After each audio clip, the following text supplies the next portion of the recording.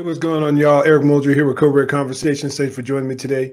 First thing, if you enjoy videos or appreciate videos that help you understand a police use of force and all things related to policing and tactics, make sure you hit that like and subscribe button and that notification bell so you never miss out on any of my newer content. I'm going to be discussing this recent event. Now, there's still some details that are unknown, but what we know right now is Capitol Hill locked down after a vehicle rams into two police officers, authorities state.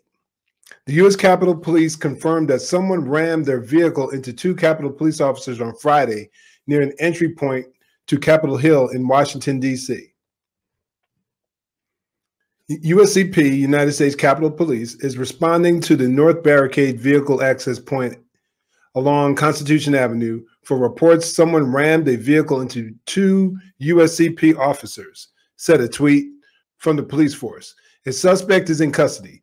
Both officers are injured. All three have been transported to the hospital. I guess the suspect and the two officers have been transported to the hospital.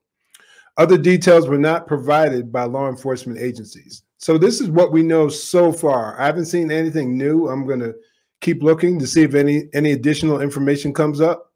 According to an alert sent to staff, due to an external security threat, staff members were told they cannot enter or exit, and they were told to stay away from windows and doors. I guess there was concern of a shooting. I'm not sure if any gunfire was exchanged or not. If you are outside, seek cover. Due to an exterior security threat, no entry or exit is permitted at this time in any building in the Capitol complex, a voice announcement said. According to footage from the scene, you may move around the buildings, but stay away from exterior windows and doors. There was a car that appeared to be smashed into a barrier outside the Capitol, according to photos and video footage taken at the scene. I'm going to do some research and see if there's any video footage. The FBI Washington field officers wrote on Twitter that it is supporting the Capitol Police after the incident. I would hope so. Praying for United States Capitol officers who were attacked at the Capitol, Senate Minority Leader Mitch McConnell tweeted, "We're still learning what's taking place. Grateful to all the USCP and first responders who are on the scene." Unconfirmed reports said that gunshots were fired. It's not immediately clear if a suspect opened fire, if police opened fire, or both. An unnamed officer told Fox News, "Man, we just shot somebody." Meanwhile, the unnamed source told news outlets that the suspect was allegedly armed with a knife before officers opened fire. So there's conflicting information, as is almost always when you're dealing with a new incident, a hot call, so to speak. You never really know until things calm down, and then you get more details. The incident took place about 300 feet from the entrance of the Senate building in the Capitol. The Epoch Times has contacted police for comment. So again, this article is from the Epoch Times. Give them, shout out to them, give them credit for that. So that's what we have so far. I'm sure by the time this video is up and running, we'll have more information. Things happen so quickly. Nothing is ever static in the early phases of an incident like this. The sad part about this is, you know how this is going to be spun in the media, because they already have the whole Capitol area on lockdown and fenced in and with barbed wire and all that kind of stuff.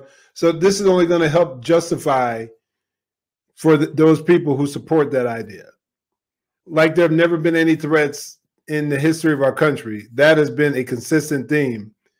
A new president is in office, is placed in power. There are people out there that want harm to come to them. There are people out there that hate them. It's just a natural reality of the job. Like I said, I don't know all the details, but if someone just rammed their vehicle maliciously, more than likely, this is going to be painted as a majority of people out there, those whack job conservatives, probably what they'll try to say. This will just be used to continue to suppress speech and a lot of people's rights.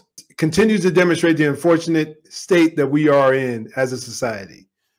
The actions of a few are being painted with a broad brush towards those of us who hold to conservative views. The really sad and hypocritical part of this whole thing is they never do that with people that hold to their same perspective, that hold to their same worldview. You had all the destruction and terror that took place during the summer of last year, post the George Floyd incident. All the property, the billions of dollars worth of damage that was done, all the lives that were lost. But that was justified. But you had that silly act at the Capitol that took place earlier in the year, and it's an insurrection. It's white supremacy, all the ridiculous talking points. And we'll hear more of that. And this will just continue, as I said before, to perpetuate this hysteria.